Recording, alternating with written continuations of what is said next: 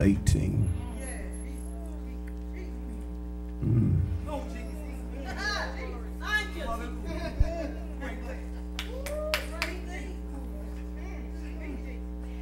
As they would say in the old church, this may be my last time. I don't know. Thank you all to bless him while I have a chance. 1 Kings 18.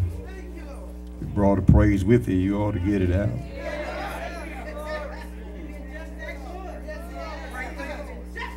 Let everything that hath breath praise. Praise the Lord. Verse 30. And Elijah said unto all the people, come near unto me. And all the people came near unto him, and he repaired the altar of the Lord that was broken down.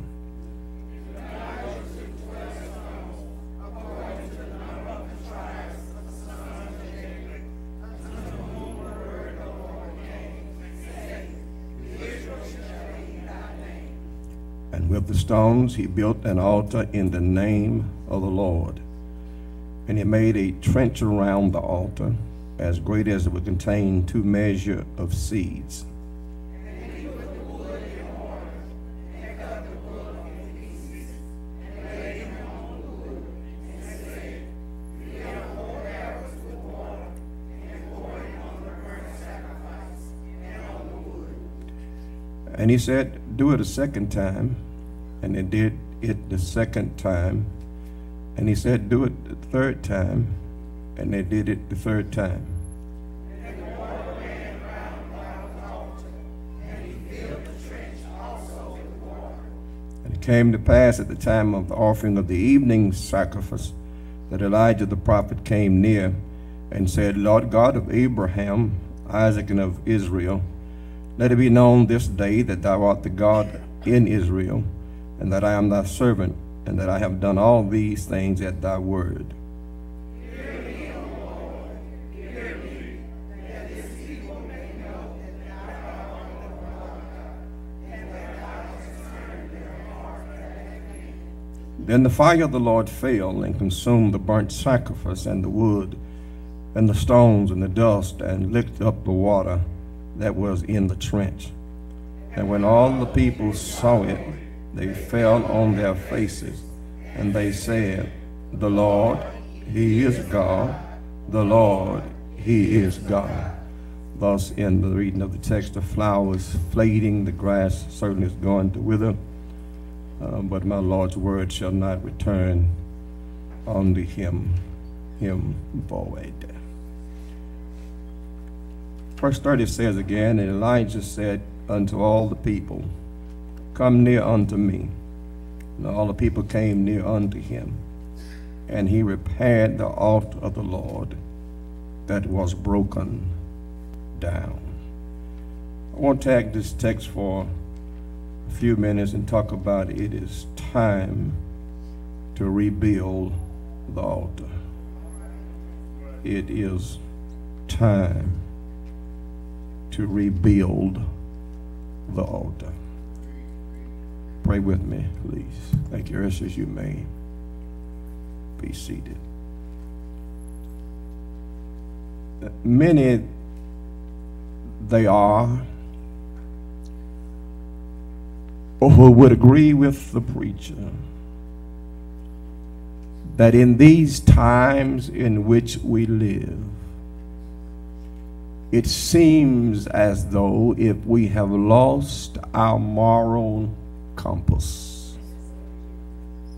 When we look at the times in which we live, it appears that God is an afterthought instead of being preeminent in our lives. When we look at the times in which we live, insulting one is a sign of strength. apologizing is viewed as a sign of weakness. In this day and time in which we live, criminal activity is praised, and those who would turn the other cheek are considered to be soft. If you would just take a little time and look at the times in which we live, you have to almost wonder, where is God? The day is gone when we would consider him first. Now we consider him in crisis times. We see him as only being a God who has power to rescue us from perishing. Living in this time, we see the malicious attacks that are placed upon the weak by the strong. The rich is getting richer, and if it was possible, the poor is becoming poor. The have-nots are getting more, and the haves are getting more, and the have-nots are losing what they have. This day and time in which we live, you can be working a good paying job and yet have nowhere to lay your head. It's almost as if you really look and sense and try to feel the Spirit of God, and it's almost as if it's a dry spell that have moved across the land, whereby men have hijacked pulpits and ministries to preach and teach their own gospel. And it appears as if men and women are flocking there, as Paul told Timothy, the day would come that men would not endure sound doctrine. They would not endure a preacher who would stand flat-footed and preach the unadulterated gospel of Jesus Christ. He's got to have some kind of entertainment air about him. He has to have some kind of trick to offer, because men don't want to hear sound doctrine. Say, but they would give themselves, because they have itching ears, to tales and fables told by others. It almost appears that the church has been hijacked by people with hidden agendas in the name of Jesus. They're lining up folk, but the road they're on is not the straight and the narrow. It is the one that leads to destruction. There was a day when one would come in the house of God, one would come reverently before the throne of grace. But now we just come early, come late, leave early, on our way somewhere else. If you look at America, it appears we've lost our moral compass. And there was a day when folk would sin and it would bother them. But now it appears that sinning is fun. And so I want to have fun. I don't want to hear nobody telling me what God said. I'm going to do my own thing. And so we wonder what is the solution to the problem. Well, my brothers and my sisters, I want you to first of all look at the condition of the altar. There was a day when every house had an altar, because in that house there was at least a praying mother, and in some houses it was a praying father. But if he was missing, there was a praying mother. In other houses there was a praying grandmama. Y'all gonna help me here? But whatever house you were in, somebody called on the name of the Lord. It used to be that Sunday school was not optional. It was not an elective.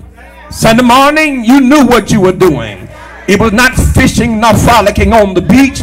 On Sunday morning, you were going to be in the Lord's house. Have I got a witness here? Whether you ironed that shirt Saturday night or wore it wrinkled Sunday morning, you were going to church. It used to be that we had an altar in the house, and people would pray and ask God to help them and let the children hear them praying. They would pray over the food. They would pray before the trip. They would pray while the children were at the house. Somebody prayed for us. It used to be that we had an altar in our houses. It was careful screening or programming that came in the house. You just couldn't watch any show. Y'all gonna help me here. You just couldn't watch any show on TV because mama and them made sure that you didn't watch stuff that was gonna lead you the wrong way. Y'all gonna talk to me? And now, you don't have to have a TV. All you got to do is have a smartphone, and you can watch any and everything. And all this garbage in only brings garbage back out. We don't have time for God because we've created all these other gods. Some of us are so egocentric, fixated, we're stuck on ourselves. And in our little narcissistic ways, we think we all that and a bag of chips. I want you to look at the condition of the altar. We are whining about they took prayer out of school. I think you're crying about the wrong thing. They didn't take prayer out of school. They took prayers out of school. Y'all gonna help me here? Because there was a day we had praying teachers. I thought I had some here. We had praying principals. We had praying folk walking the hall, cooking our food, cutting our glass, driving our bus, and now everybody seemingly is hunting a paycheck. Y'all gonna talk to me? They didn't take prayer out of school. It's not the school's responsibility to pray. Prayer ought to start at home. Prayer ought to start in the house that you come from. What's happening is the folk that's coming from these houses don't know how to pray. Because you can't tell me the legislators can legislate me calling on Jesus. I call on the Lord any and everywhere. Oh, y'all gonna talk to me here? I call on him in Walmart. I call on him in the courthouse. I call on him in the hospital. I call on the Lord everywhere. So you can't tell me they took prayer out of school. They took prayers out of the houses. Look at the condition of the altar. Kids don't see us on our knees praying for them. They hear foul and vicious language in our houses. Now our parents cuss like these parents cuss. I wish I had a witness here. But they didn't cuss around us. They didn't cuss us out. They didn't call us out. Anybody gonna help me here? Look at the condition of the altar today. And if you decide to stand up and raise your child in the nurture and the admonition of the Lord, you call a holy roller. Do I have a witness here? If your children say yes ma'am and no ma'am and yes sir and no sir, they call a akatam. It's called respect. I thought I had somebody here. I don't care what color you are, what country you come from. If you're older than I am, you deserve respect. It's yes ma'am, it's no ma'am, it's yes sir, it's no sir. Y'all gonna talk to me? And now we got 2-year-old cussing folk out and giving them fingers and all this kind of stuff. There's something wrong with the compass of our morality. You look at the condition. The condition of the altar. It used to be God was in the forefront. We didn't start nothing without him. Wherever we were, we started with a word of prayer. And now you got to go all the way to the Supreme Court.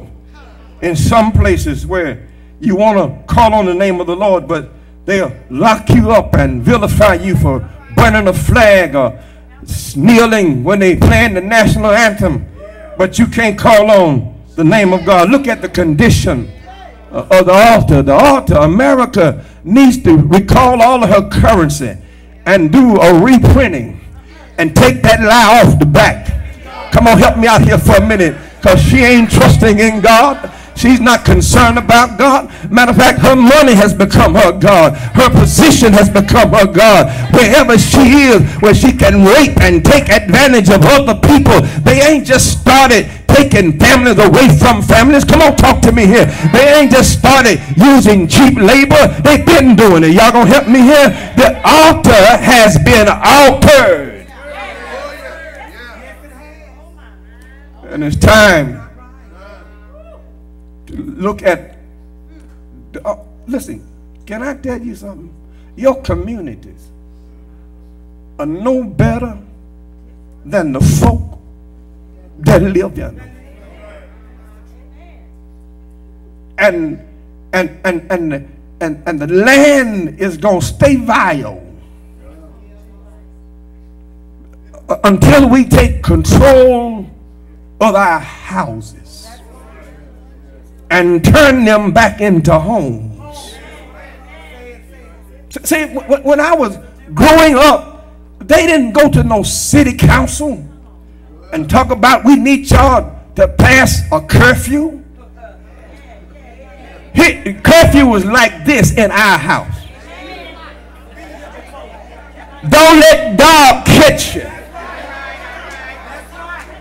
I thought I had somebody who helped me.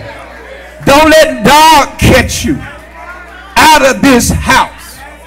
Now, I know some of y'all say it was a street light. I lived where there wasn't no street light. It was, if you let dog caught you out the house, a truant officer didn't come looking for you. The popo didn't arrest you. It went something like this. Larry! And you knew when that name was called that way, you just might well came on home with switching hands.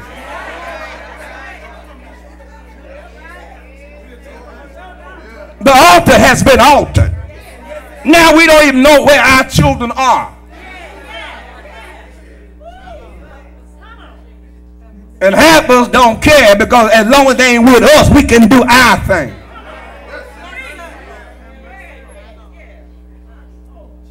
I mean, come on, walk with me for a minute. You can't expect teachers to work a miracle in 180 days.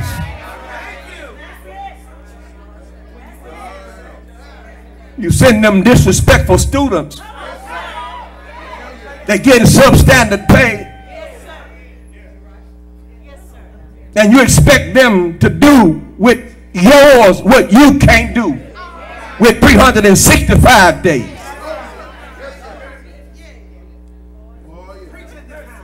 The altar has been,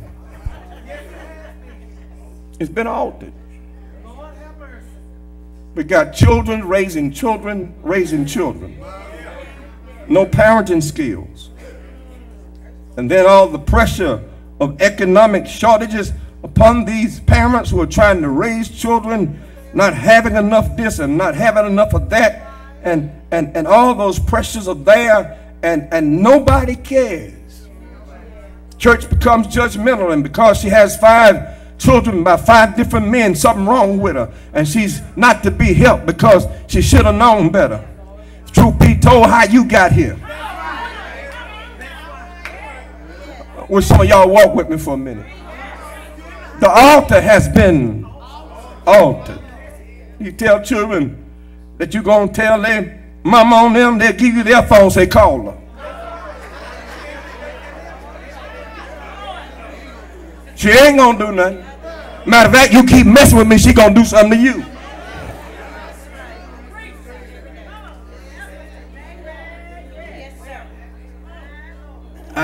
I'm asking if you would for a minute. How hard is it just to be nice? We come here trying to worship, but we can't worship because we roll our eyes at certain people and we don't like them and can't stand them. You can't get to God unless you get with me. The Bible says, how you gonna love God whom you never seen, preach man, and then hate your brother that you have with you daily? Look, I'm trying to free myself of all hatred and let everybody go. I'm not dragging none of y'all with me. You don't like me, that's your problem. Y'all wish I had somebody in here. If I'm your enemy, that's your problem. I'm trying to see Jesus. In order to see him, I've got to love everybody. Ain't no ifs and buts about it. Look, you ain't impressing God because you up here trying to impress us. Because look, this is what God does. He doesn't look at what you got on. He don't really listen at what you're saying. He goes straight and look at your heart. And if we testify in here, we shock our neighbor. A lot of us that look angelic got hearts as black as 1,000 midnights. And God knows that. And I wanted to call us together.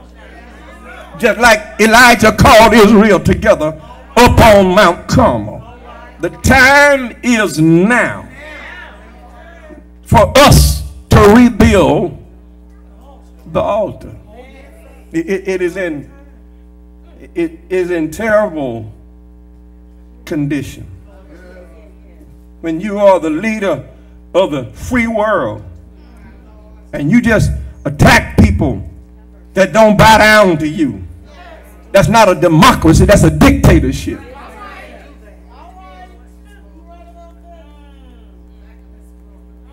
It's time to honestly look at the condition of the altar. We can't go to football games safely no more. Because after the game, somebody may decide they just want to shoot everybody. Where is the value for human life?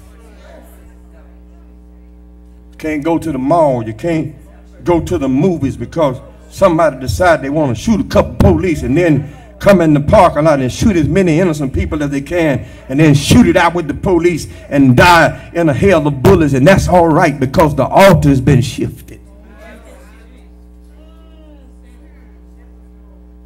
This is where we're living. This is the day. And we keep talking about we need more legislation to have better gun control. Let me tell you something. The folk that need controlling ain't shooting nobody. Folks that got guns, that got common sense, ain't walking around shooting folk. And the folk that you trying to keep from getting guns already got guns.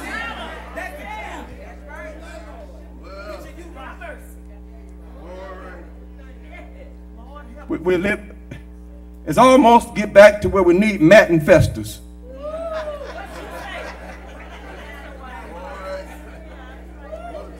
I mean, come on, you went to the football game in Mobile just the other day to enjoy the game, and some little Negro come over there mad at another little Negro, shot up 9 people. And nobody's alarmed. They want to blame the police. They should have been there faster. They should have got the gun from him. They should have knew you had one. We ain't psychic.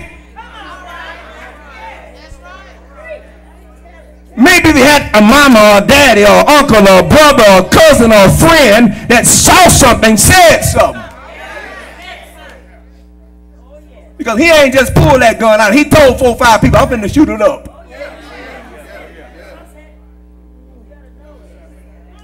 But we are so dead to common sense until everybody trying to mind their own business and ain't nobody got no business, and your business going to be their business, which is going to be the mortuary business. We're having to beg people, please slow down. Stop at the bus being let out, letting children off, precious cargo, and you late for a latte at Starbucks. Where is the compassion? Where is anybody see any of this other than me, that this altar has been altered? And Israel had drifted off. Jones, she had gotten a weak king by the name of Ahab, who married a girl by the name of Jezebel, the daughter of King of Zidonia, who was an idol god worshiper. And when Ahab married her, she brought all of her gods and her makeup with her. And Jezebel was running and ruining Ahab's kingship. So much so until Israel had become wicked. God allowed Elijah to step in Ahab's chamber and say, by my word, there shall be no rain and no dew upon the land. And Elijah disappears, and and the land dries up. No rain, no dew upon the land. James tells us in his book it was about the space of 3 years and 6 months. And Elijah was the first one to suffer from the shortage because his brook dried up and his bird didn't show up. And the Lord told him to get up, go see a widow down in Zarephath. And he said, now you got to go to Zarephath because the widows in Israel ain't going to feed you. There wasn't no widows in Israel, but they ain't going to help you. He goes to a foreigner, and God finances their eating for the space of 3 years and 6 months. And now he's come out of hiding. And he says to Obadiah, go tell Ahab to meet me on Carmel. And Obadiah said, no, man, if I go in there, soon as I tell him that you're out, you're going to hide again. He said, no, it's time. It's time to meet up on the altar and on the mountain and decide whose side you're on. It's so hard to be a witness for the Lord on Sunday when you're a witness for the world 6 days of the week. Come on, help me out here for a minute. See, holiness is not a denomination, it's a lifestyle. I say it's not a denomination, it's a lifestyle. And if you're trying to live the lifestyle, it ought to affect you on Monday just like it does on Sunday. Come on, talk to me. So you can't put on religion and take off religion. It's a relationship that we have to have with God. I mean, none of us are perfect, but it ought to bother when you're wrong. You ought not be able to sin and it don't trouble you. You ought not be able to commit sin and walk around with a swag like you got away with something. You ought to understand that you got a conscience, and if you lie, it ought to bother you. If you steal, it ought to bother you. If you stab somebody in the back, it ought to bother you. If you tell a lie on somebody without a cause, it ought to bother you. If you break up somebody's home, it ought to bother you. If you cause somebody to lose their job, it ought to bother you. You talk about somebody just because you just don't like them, don't know nothing about them, just run that name in the mud, it ought to bother you. If you've been born again, it will bother you. But if you ain't been born again, it ain't going to bother you.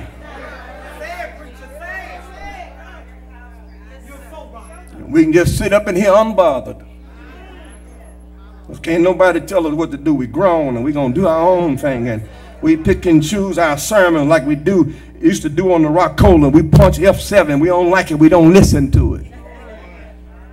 Come to challenge us today to let us understand that the cure for our problems is turning back to God.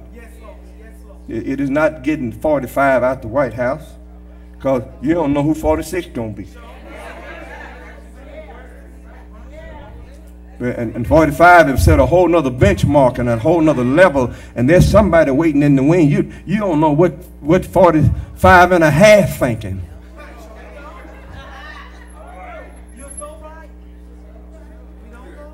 And sometimes, you know, we want to trade stuff, and at least you know what you're dealing with.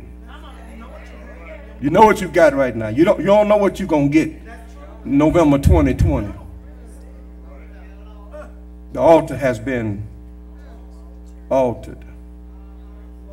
The moral compass that used to always point toward God is now pointing toward what I want.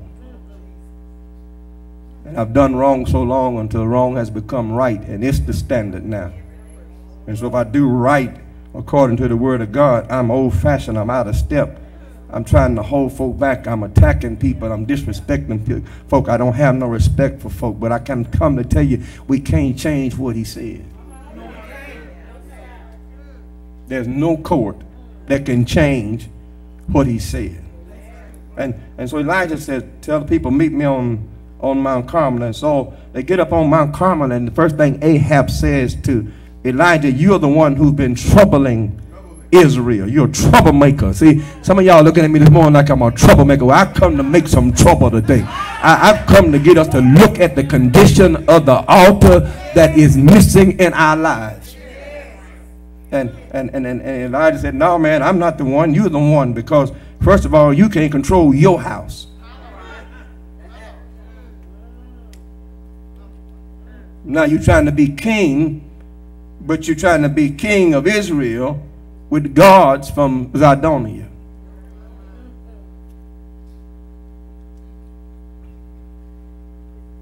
You can't come here on Sunday morning and claim to be a part of God, but you read your horoscope and it changed your day.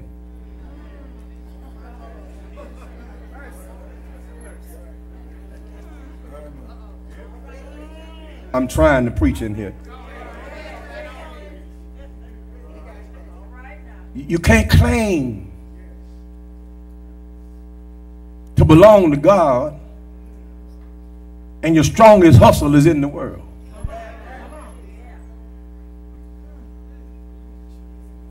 Preach, Larry. The altar has been altered. And we have adjusted what's right and what's wrong to make us comfortable.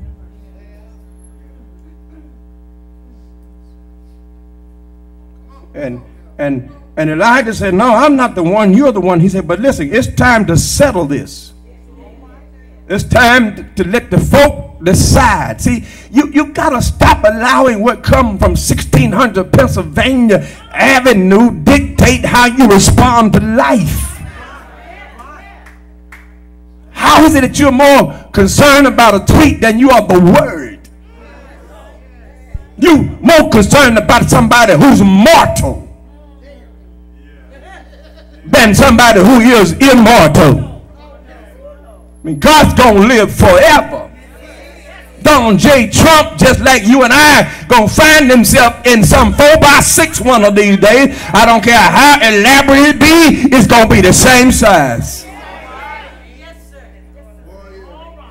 All men shall die.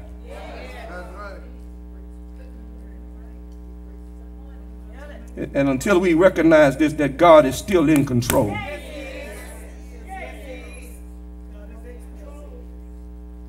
He's still in control. And so Elijah said, look, I tell you what we do. We're going to settle this here. Said, if Baal be God, we'll serve Baal. And if God be God, we'll serve God. Here's the test. The God who answers by fire, he shall be considered God. People said, that's fine with us. Then Elijah says to the prophets of Baal, 450 of them, he said, tell y'all what we're going to do. Y'all go first.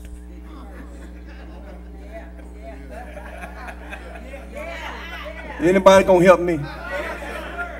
And Bible said from the morning to the evening sacrifice, they called on their God.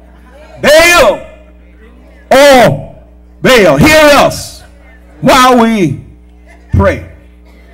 Around about the noon time sacrifice, Elijah said to them, y'all need to call him maybe a little louder. It might be hard to hear. I thought somebody read the text. So you need to call him a little louder. He may be on vacation. Might need to call him a little louder. He may be indisposed right now. And they start cutting themselves then and letting blood gush out. And see, people before they accept God, they'll start mutilating their own bodies and trying to get higher and higher. Keep telling young folk that the vaping is killing folk, and you say, I ain't smoking, I'm vaping, but it's still killing folk, and you still, I can do what I want to do, and we got to keep trying to save you, and you keep running headlong into all of this destruction, calling on Baal, because Baal is going to be your God. Twitter is your God. Snapchat is your God. TikTok is your God. Facebook, if y'all gonna talk to me, is your God. You go to Facebook and that's your counseling session and post all your business on Facebook instead of having a little talk with Jesus in your secret closet so he can solve your problem and help you bear your burdens in the heat of the day. Y'all ain't gonna talk to me here. We much rather get down on the Facebook and on Snapchat and talk about how bad things are. Look, things are bad for me too, but you ain't gonna never know it. But I'm going in my secret closet. I'm gonna have a little talk with Jesus. I'm gonna tell him all about my troubles. And I come to be a witness that God will and God can. He can turn it around. on, talk to me for a minute. The stuff you trying to pull ain't working.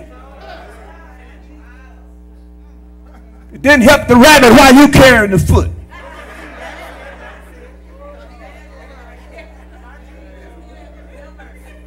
Much break a mirror, got 7 years of bad luck. Just don't cut yourself. Come on, black cat cross the path, got bad luck. He better be a quick cat. And I ain't finna wreck my vehicle trying to save no cat. He better be moving. And I ain't finna back up, turn around, go the other way. I'm going on where I'm going. I walk on the ladder, I step on the crack. Y'all ain't talking to me in here. I do it all because it has no power over me if I'm a child of God. Jesus said in that day you can take up serpents and drink poison and it won't kill you. Some of y'all don't know what you've eaten, what you've drinking. God has taken care of you while folk were trying to take you out. God has protected you.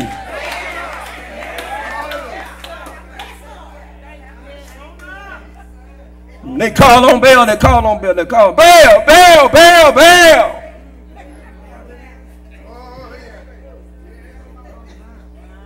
And they're calling on Baal today. Listen at the music. It's just getting worse and worse and worse and worse. It used to be you could understand what they were talking about because the song had words. But now, all they got to do is have the right beat. And the more X-rated it is, the more popular. Gone is the day when we had 4 or 5 guys all having simultaneous steps and stuff like, I got sunshine on a cloudy day.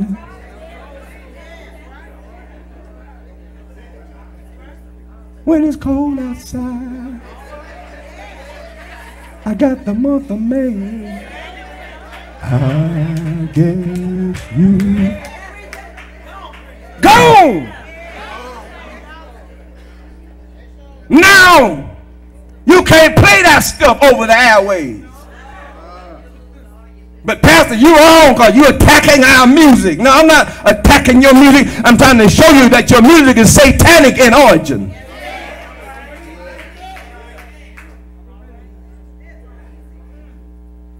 I didn't come to be popular today. I came to preach. They call on Baal. Used to get high on marijuana. Now it's opiates and this and this that. It used to be Jack and Coke. And it just keep on mixing drinks because you'll never get high enough to solve all your problems because when you sober up, they still there. But if you go to a problem solver, that's why the lyrics say, I must tell Jesus. Did y'all hear what I said? I must tell, not Facebook, not Twitter, not Snapchat. I must tell Jesus, not Instagram. I must tell Jesus. All of my struggles, Jesus can help me. So it was in the evening sacrifice now has come. And bring me to my second point, the constructing of the altar. Now, they had been calling Baal on an altar. And Elijah did not use the same altar that they used to call Baal. There was an altar already on Carmel, Fred, that had been abandoned and broken down. So the Bible said Elijah repaired the altar. He took 12 stones representing the 12 tribes of Israel. He put wood on the altar. And then he does something very, very strange. He asked them to dig a trench around the altar. Now, mind you, it hadn't rained for 3 years and about 6 months.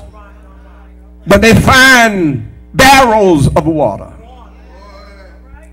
Elijah said, so that you won't feel that it's going to be no sleight of hand, that somehow I'll have some smoking mirrors. He said, pour the water on the altar. The Bible said they poured it on the first time. And then he told them to do it again. They poured it on the altar the second time. And he said, do it one more time. The Bible said that they poured the water on the altar for the third time. I don't know, but I got a sneaky suspicion they poured it one for the Father, one time for the Son, and one time for the Holy Ghost. 12 stones representing the 12 tribes. 3 barrels of water representing the Godhead. Now that the altar is drenched in water, the trench is filled with water, the wood is wet, and yes, Lord, Elijah said, now I let y'all call on your God. I let you call on him from the morning to the evening sacrifice. If y'all don't mind, and let me call on my God. And that's all I want to tell y'all today. If we're going to rebuild the altar, you got to get on your knees sometime and call on the name of the Lord. The Bible said that he opened up his prayer by saying, the God of Abraham, Isaac, and Jacob, I want you to hear me, yeah, Lord, and let the people know that you're willing to forgive them and turn their hearts back to you. You ought to have been there when Elijah called up heaven and said, God, I need you to send down fire. Do y'all hear me? Mind you now, the trench is filled with water, the wood is wet, yeah, Lord, but the fire that Elijah's calling for is not coming from no match, but it's coming from heaven down to earth. Is anybody in the room that know our God is a miracle worker? He can do what no other power can do. Lord have mercy. I say our God is a miracle worker. He can do what no other power can do. Yes, Lord, he can divide a Red Sea and people can walk around on dry ground. He can shake the ground and the walls of Jericho shall fall. Do I know anybody in the room who's going to be a witness that God is a miracle worker? Yeah, Lord, he can let you go to sleep in the lion's den while the lions are at home, and all night he'll watch over you, and early the next morning you'll have a praise report that the Lord is a miracle worker. Can I get a witness in here that know he can let them put you in a furnace hotter than ever been, and you can be walking around in the furnace because the Lord is a miracle worker. He can meet you at 100 years old and let you be a father of a child named Isaac because the Lord is a miracle worker. I thought I had some help in here this morning that know that can't nobody do me like Jesus. Elijah say, I need you to come on and answer by fire. You ought to have been there up on Mount Carmel. I said, you ought to have been there because the people now began to look and look yonder. Lord, come fire, yeah, Lord, from heaven. I don't know was it lightning or was it an angel, but the Lord set the altar on fire. You ought to have been there why? Because the Bible says it burned up the wet wood. It burned up all the water. It said it like this in the text. It licked up all the water. Can I get a witness here now? And that altar got set on fire. I need about 5 people in the house who can say, I went to church last night and my heart wasn't right, but something got a hold of me. Even anybody in here have come to church before, burdened down with the